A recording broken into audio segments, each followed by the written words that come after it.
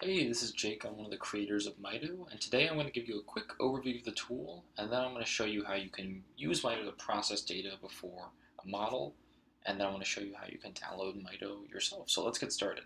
So Mito is an extension into Jupyter Lab.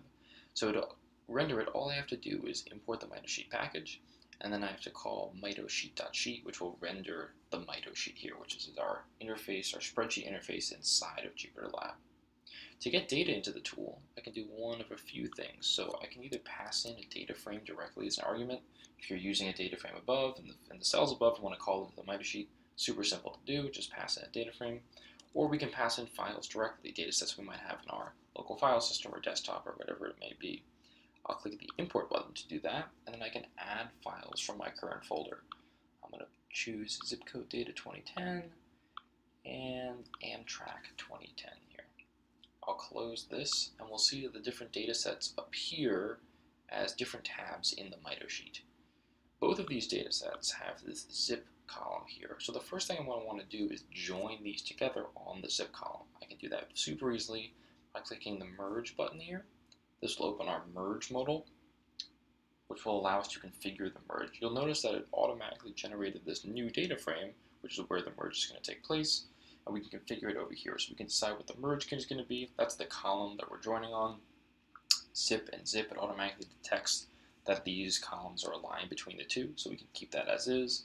We can decide what sheets we want to join on. We only have 2 starting data sets here, but if you had 3 or 4, you could decide which sheets you want to join on. And now I'll decide here what columns I want to keep in the merge. So everything here is good. I'm going to close this. And then we get our merge data set here, and below we generate the code for that merge. So we generate the syntax, the Python for everything I do in this front end. So as I keep going through here, you'll notice more and more generated Python down here. Now that I'm in this merge data set, I can pivot on this data if I need to. So I'm going to create a pivot table super quickly here. As my row, I'm going to put state, and then as my value here, I'm going to select median income and mean. Now we get the mean, median income for each state based on the data we have. I'll close this, and below we generate the equivalent code for that pivot table. So a really, really quick way to generate the syntax that we're trying to do here. Within this pivot table, I can do some other things as well. Let's say I want to filter this data set here. Add a filter. Let's say I want to look at values greater than 50,000. And we'll see it filters to that data. Oh, sorry, this was 5,000, negative 50,000, and now it filters to that data. I'll close this. Here is the code for that filter. I can also sort this data in ascending or descending order. There we go. Lots of other functionality you can do in the tool as well that I don't have time to get into, but some of those things are using spreadsheet functions within the tool to clean and edit and manipulate your data, which you can find in our documentation. You can also save and replay analyses, sort of like a macro. It's a super powerful feature. And then you can also look at summary statistics and summary graphs for your data columns. But I want to now transition and show you actually how you can use Mito in a real workflow. So I'm going to come over to this notebook over here. We have a Mito sheet here that I've already set up. And what I've done in this Mito sheet here is that I'm preparing a data set that was originally in 2 separate parts, but both of them had this ID number column. You can see ID number and ID number. So what I did is I actually merged them together on the ID number column, creating this whole data set. And then I I filtered this data set here to see values above 10. So we only want to train this model on the ages that are above 10. So that's what I did to filter our data set.